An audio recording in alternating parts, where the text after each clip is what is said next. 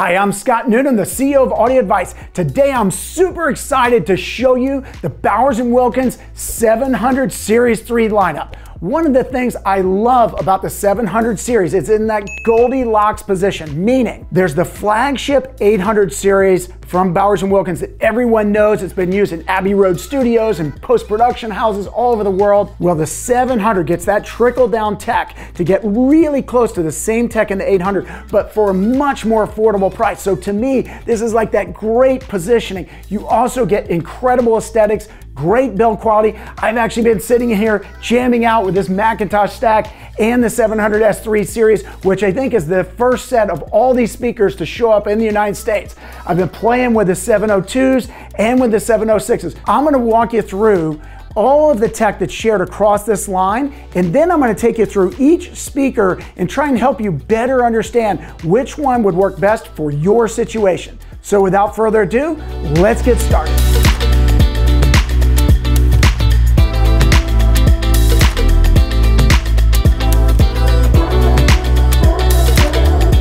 Okay, so now let's take a look at the cabinets themselves. We've got brand new cabinets with a curved baffle here that's just like they do in the 800 series. You'll also see they did a few things to reduce resonance, including bringing out these drivers on top of the cabinet versus in it, like they did in the S2 version. Plus, we have a skinnier cabinet, all of which combines to provide less resonance and better imaging for these speakers. This design just looks super cool. The new sculpted grills are a great touch, and you've now got 3 finish options: gloss black, gloss white, and the mocha wood veneer. The trim rings are even colored to match the finish. The B&W Diamond models have a tweeter that actually uses diamond dust, and their engineers set out to find a more affordable tech with similar audio characteristics. This led to the carbon double dome tweeter used in the new 700s. These new Series 3 models get an upgraded tweeter with a much longer rear tweeter tube. You would swear you can almost feel the drummer's brush on top of a cymbal. They sound so effortless and delicate. 3 of the new models and one of the centers get the new external solid milled tweeter assembly as well. This design puts the tweeter on top of the cabinet rather than inside the cabinet. The solid aluminum housing sits on a decoupling system to further reduce any interference. The benefits this offers for better imaging and pure high frequencies are quite substantial. You'll notice on all the 700 models a silver looking driver that either serves as a mid-bass bass or a mid-range driver in the speakers. This material is called Continuum. Their engineering team spent 8 years and came up with over 70 different versions of the materials, looking for a driver material that had less distortion and breakup at high levels than their famous Kevlar drivers. This special material gives you a sound from the mid-range that is very effortless and totally free of distortion. Finally, I love the new speaker connections. A lot of speakers put the rear connection so close it can be tedious to connect up some serious speaker wire. These are super solid, far apart, and totally exposed for extremely easy access. A super nice touch.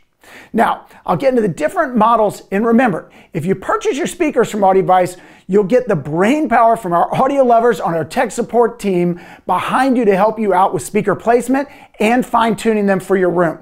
There are 3 models of towers in the 700S3 series: the 702, 703, and 704s. When B&W did the latest version of the 800 series Diamond, they came up with some serious new tech for the mid-range driver. This has now been trickled down into the tower models of the 700S3 series. Most of this applies to the mid-range driver of the towers and one center.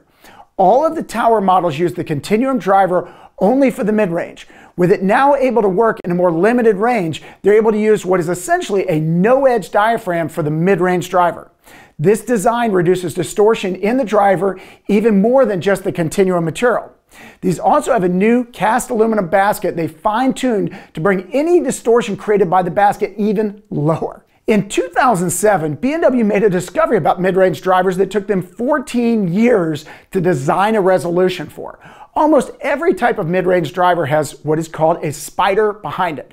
This holds the voice coil and is made from a flexible material. It turns out as this moves, the air generated by the movement hits the back of the mid-range and causes distortion. Well, with the 2021 launch of the new 800 series, they introduced a way to do the task of the spider, but with a material that does not cause this problem, called their biomimetic suspension.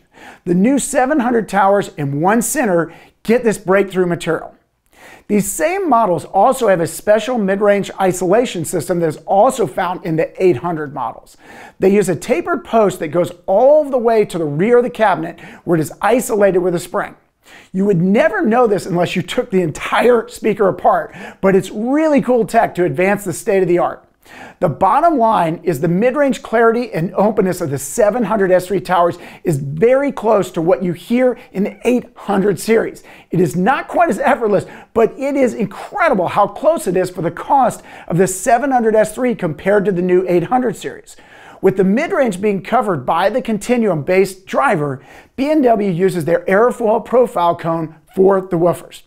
The thickness of this driver varies as you move to the edge, and again, this tech trickled down from the 800 series. The result is super fast and dynamic bass. In the 702 model, you get the external tweeter assembly, the 6-inch continuum driver here, but I want you to notice down here, there's a down-firing port only in this model that's held to a really tight plinth by 4 stout posts. This does something really great for this particular speaker, which it allows you to have a lot more flexibility on where you place it in the room because of the down-firing port. Very fast and articulate deep bass is provided by 3 6.5-inch airfoil woofers. The cabinet itself is triple braced internally and weighs in at a very hefty 74 pounds. These have a pretty decent sensitivity of 90 dB, which means you could run them off of a fairly modestly powered amplifier. But like any great speaker, more power is going to give you better results. If you've had your eye on the 804 Diamond model, but you could not reach for its current price of $14K a pair, these will get you really close at half the price.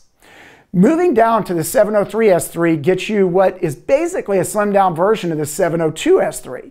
You get the same great external tweeter, the exact same high-tech mid-range driver, and 2 of the airfoil woofers instead of 3. But at the time of this video, these are only 1,000 less than the top-of-the-line 702 S3. And if you're already at that price point, you can probably afford to jump up to the 702 S3, which I really think is a better speaker.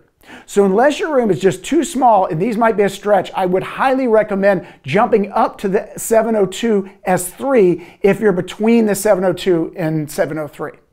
The 704 S3 has the same type of tweeter you get in the bookshelf models, with it being built into the cabinet. It does have the special tapered tube behind it. You also get the great tech of the biomimetic mid-range, just like in the 702 and 703. The mid-range in the 704 S3 is a 5-inch driver, as are the 2 airfoil woofers. I really like this one. While it's not quite as open on the top end as the other 2, the mid-range sounds fantastic, and those 2 5-inch woofers are just super fast. The smaller cabinet gives it a slight edge in stereo imaging too. At almost half the price of the 702 S3, these are probably the best value in the entire lineup. The bookshelf models in the 700 S3 series are all a two-way design. The combination of mid-range bass driver makes use of the continuum cone. I see these being used where a tower speaker will not fit in your space, or as surround sound speakers in a home theater system. The top-of-the-line bookshelf model 705 S3 uses the exact same solid body external tweeter you get on the 702 S3 and 703 S3 models. It has a 6.5-inch continuum cone mid-bass driver with the curved cabinet. Set up properly, these put out a great 3-dimensional image with pretty decent bass response as well. I do recommend for best performance to position these on a pair of stands out in your room.